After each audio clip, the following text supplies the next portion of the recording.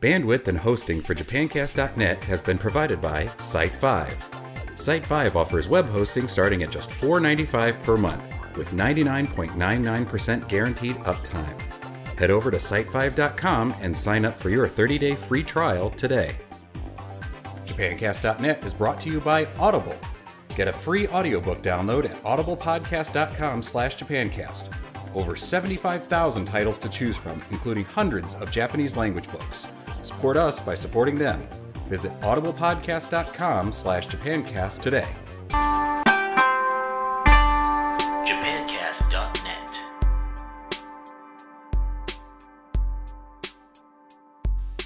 私なんだっけジャパンキャストのビデオエピソードへようこそひとみです。ホルです。JapanCast is your number one source for Japanese culture, customs, and language. This is episode number 28. Now, from Ninja Steve Jobs to Japanese Elvis fanatics, JapanCast is your place to go. はい。 Yes. 明けましておめでとうございます。 Happy New Year. 今年もどうぞよろしくお願いいたします。 So, starting off, first episode of 2011. Very cool. I wanted to, before we go on any further, just show you guys something on the ye old iPad here.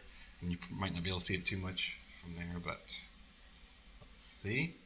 That is the JapanCast app running on the iPad. New version is coming out. It's actually waiting for approval.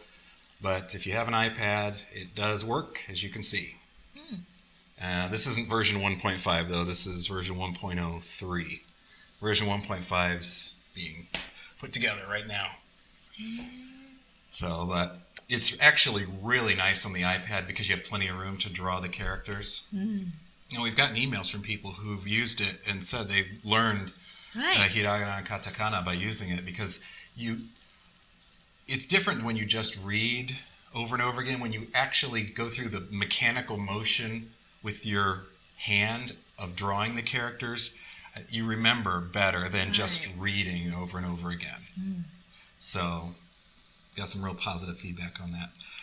All right, so up next we have some news, but before that we wanted to thank the first of our sponsors, which is our donators, you guys.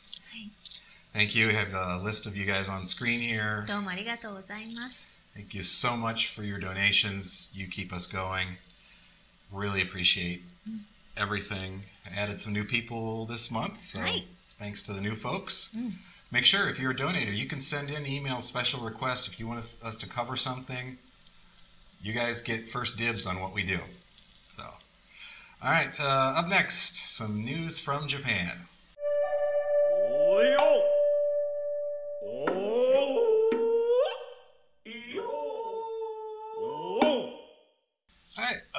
Just spotted this this morning. It's from the LA Times.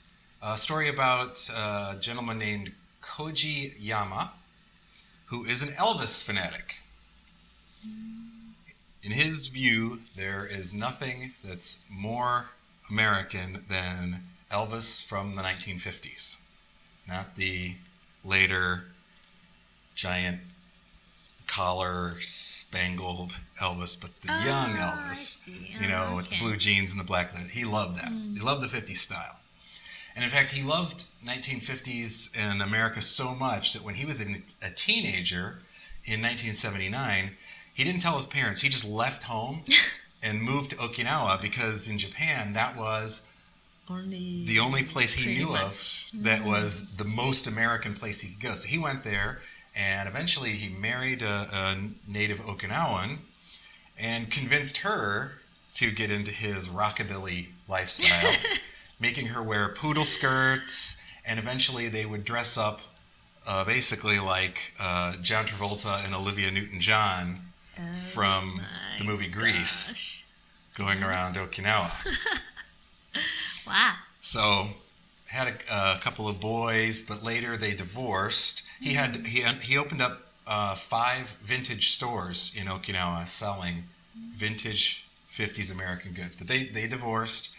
And in 2002, he moved to LA to pursue his dream of, you know, 1950s American rockabilly stores.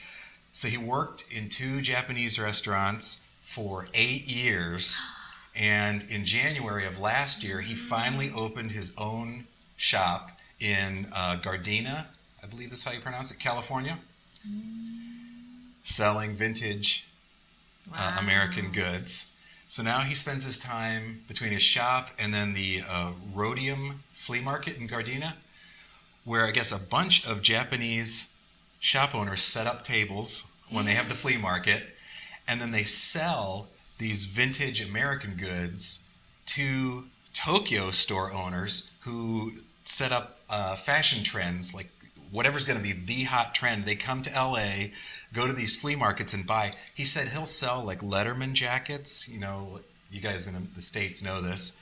You know, you get a football Letterman jacket that for $200, and then they take them to Japan and sell them for $400 to set the trend. And they were so, when the LA Times was interviewing these guys, they wouldn't show who was buying what because the trendsetter guys didn't want people in Japan to find out what the new trend was going to be.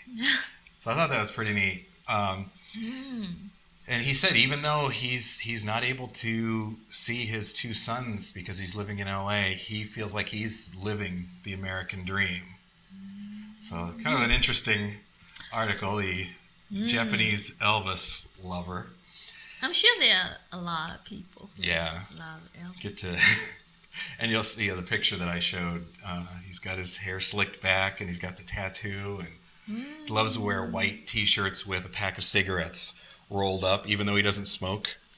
That's 50s style. You roll a cigarette pack up in your sleeve. Yeah. I didn't know. When I was a kid, Happy Days, the TV show, was real popular, and people wanted to dress up in 50s style, wear black leather jackets like the Fonz, and wear a white T-shirt and roll cigarette packs up in your shirt. You get candy cigarettes and you'd roll them up. That's cool. In your shirt, yeah. That's cute. So, and actually, since it's New Year's, how about a New Year's story? I saw this again this morning. This is the year of the rabbit in Japan. 本当？うさぎ年？ So because of that, there's a shop in Kawasaki that's selling daruma that are usagi instead of regular daruma. So the Asahi News has done this video report, and I thought we could check it out. It's really cute. So let's take a look at that and then move on. 川崎大師の表参道に店を構えるだるま専門店では来年の干支のうさぎにちなんだ赤い目や垂れ下がった耳が描かれただるまが並べられています。参拝に訪れた人たちもその愛くるしい表情に思わず足を止め手に取って眺めたりしていました。うさぎだるまは耳が垂れた白色と耳が上がった薄ピンク色の2種類となっています。来年を飛躍の年にしたいという願いとうさぎが飛び跳ねる姿を重ね合わせて購入する人たちもいました。 All right, very cute. And up next we have the JapanCast Culture Corner, right? But before we do that, we want to thank another sponsor, Site 5. Site 5 provides us with our server, our hosting, all of our bandwidth for now over 300,000 people who watch the show. That's larger than the population of the city that we live in. It's just crazy that there's 300,000 of you out there watching us. If you could, rather than just going straight to site5.com, go to japancast.net, and we've set up at the top, there's tabs, and one of them says Site 5. And they're hoping that they can track who comes from us by, it's a special link they've given us, so they know that you've come through us. Go there, click on the tab, and you can read, the pitch on how great they are, and click through to them and let them know that you're watching us, that you too appreciate their providing us with this. So it would really be helpful to us. So anyway, up next is the JapanCast Culture Corner.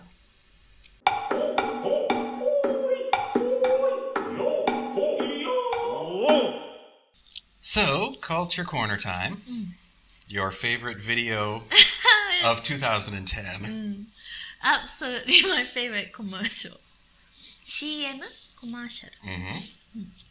Is for what? Cup noodle. Cup o noodles, as we call them here. well, used to, you guys, but probably now, I don't know now. But we say カップヌードル。Okay. So, カップヌードル how often do you eat? Do you guys eat, you think? if you're in college, every day of the week. Like macaroni and cheese? Right. In Japan, too, if you are single, if you don't have very much money, that's really easy, reasonable meal. You get full, and same thing, I guess. It's very popular in Japan. It's many different flavors. Like curry, or like seafood, or like tomato base, and many different, like a Chinese flavor. So, Okay. and let's study. Okay. Let's learn From this commercial. from this commercial Okay. what John Bon Jovi, what he's thinking about. Let's find out. All right. You want to watch it first, or we want to explain before we watch? Maybe let's explain first then. Okay. Okay, so